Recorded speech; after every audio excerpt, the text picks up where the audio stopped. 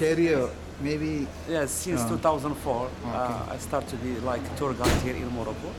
But before I used to work as a executive manager sales as for excursions in Marrakech with one DMC. I'm enjoying myself because all the time I discover a new part of the country.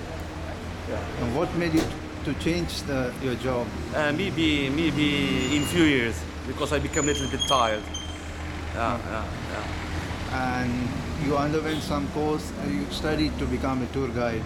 Yes, in the university, so 4 years. And For management and administrations, for hotels and resorts. and then you took a guide's license. Like, we have to pass one exam in Rabat, which is the capital and the Ministry of Tourism, and we get our license as a freelance job. How has been your experiences, good and bad, in this? Yeah, field? no, I'm enjoying myself because each day I know new people, different mentalities, and different country. I'm so happy to discover also the culture of others.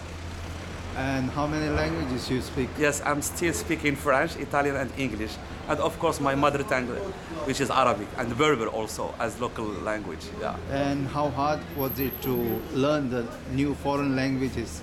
Which one you learned first? Yes. Now, No, Italian. French, English, Italian as third language. Yes.